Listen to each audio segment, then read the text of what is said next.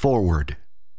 My name is George Trachilis, and I'm a professional engineer in Canada.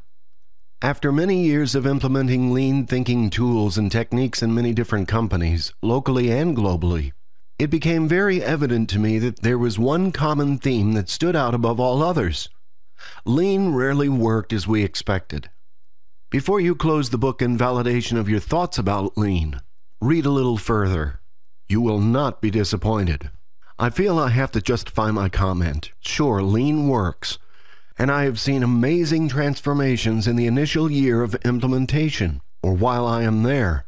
These transformations are usually physical in nature, like cleaning up the place, moving machines close together, organizing the office for better communication between people, and the list goes on. All of these things add to the efficiency of a process, and in some cases to the efficiency of the company as a whole. Often a company is in crisis mode when they start lean.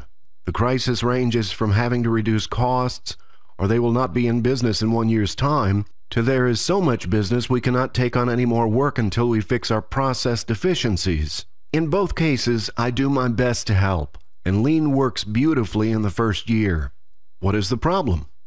My big aha came when the government in Alberta, Canada asked me to create an online course that educates companies in lean thinking. They required me to focus on the leadership in the organization, the president, the directors, and senior managers only. They realized that the companies in their province of Canada must strive for sustainable change and not initial quick wins by applying lean tools. In June 2012, Dr. Liker came to my hometown of Winnipeg, Canada, to speak at our lean conference. I had made arrangements to pick him up at the airport, take him on a boat ride on the Red River, then take him to the conference where he would do a keynote speech for just over 1 hour, and then drive him back to the airport all in the same day. I had a few great conversations with him, but 2 of them stood out for me. The first was when we were on the river and started discussing the Canadian Museum of Human Rights, unfinished at the time, which was well over budget, coming in at a total cost of $351 million and 2 years late in its construction. We talked about how lean applies to all industries, including construction. The second came after his speech. Many managers were waiting in line for Dr. Liker to sign his latest book, The Toyota Way to Lean Leadership. When one of the managers asked, "Dr. Liker, what is it that prevents lean thinking from being sustained in many companies?" Jeff looked the manager in the eyes and said, in one word, leadership. The conversation that then ensued had me thinking about this missing link. I do not know about you, but when I receive clarity in my life, I capture it by setting a new goal around that new focal point. In this way, I start moving towards it, hopefully in the right direction. This was the right direction, and I knew it. In the following months, I established and developed a friendship with Jeff to the point of having him do some webinars for my organization. These later became a new online course on lean leadership, www.toyotawaytoleanleadership.com. We later decided that this information was too valuable to leave in video format alone, where their access was limited to those who could afford to pay for an online course and coach. We decided that the best way to spread the word is through a book. That book is now in your hands, Developing Lean Leaders at All Levels. In my 20 years implementing lean thinking, I had not come across this kind of contribution to the lean world before.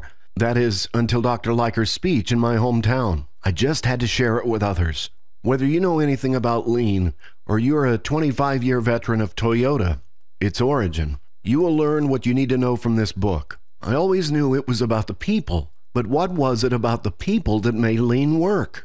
Jeff deeply describes the core skills, values, behaviors, patterns, and the prescribed process a manager-leader must have and follow for long-term success. He compares this success with that of an athlete or musician who, using a coach, develops while performing their skills. He describes how a coach identifies their weaknesses in a systematic way so that the student can improve their form and accelerate their development on the way to reaching their goal or target condition. Outside of the workplace, everyone should use a coach if they are serious about their craft. It turns out this is also true inside the workplace. This book and Jeff's contribution to the lean world is nothing short of stellar. While we are living in a world that bombards us with information, Jeff builds on his 32 years of research and knowledge of the Toyota inner workings to get to the point that you, as a student, coach, manager, or CEO, know what to do to succeed in the workplace regardless of the industry in which you work. As an example of the power of learning, I've converted my own approach to implementing the physical part of lean to one of developing lean leadership. I start with the core values of the organization, and just as I have been learning about Toyota, I coach the organization to clearly define their core values. Then, I move to the first step of the lean leadership development model: commit to self-development. With leaders in the organization reaching out for help and recognizing the need for self-development, it is easier to guide them up the mountain. What a novel concept. Help those that wish to help themselves. The 4 steps of the Lean Leadership Development Model are: 1. Commit to self-development. 2. Coach and develop others. 3. Support daily Kaizen, or improvement. 4. Create vision and align goals. As a lean leader myself, I have not stopped learning. I have a vision of my ideal state that I am working towards every minute of every day of my life. I learned from Dr. Leiker's books in the past, and most recently from Jeff as a friend, that after you strip away all of the obstacles one by one that prevent you from reaching your target condition, one day you will look back on how far you've come. Join Dr. Leiker and myself as we greet students and coaches from all around the world in our online community at www.leanleadership.guru/community.html. Understand, when you get to your target condition, there's always another one in front of you, which is why this will always be a lean journey for me. I have enjoyed my journey thus far. I look forward to hearing your stories once you connect with this book and our online network of lean practitioners. Initially, I made the statement, lean rarely worked as we expected.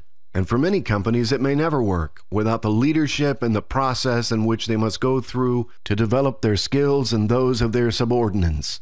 That's why this book offers a contribution like no other. It gets to the core of the matter. You. What can you do to develop yourself? What can you do to develop others? How can you develop a culture of continuous improvement to achieve breakthrough goals and stay ahead of the competition? All of these questions are answered with great insight in this book. All are substantiated with case studies. I thank Dr. Jeff Leiker for this gift and for allowing me to join him in spreading the word.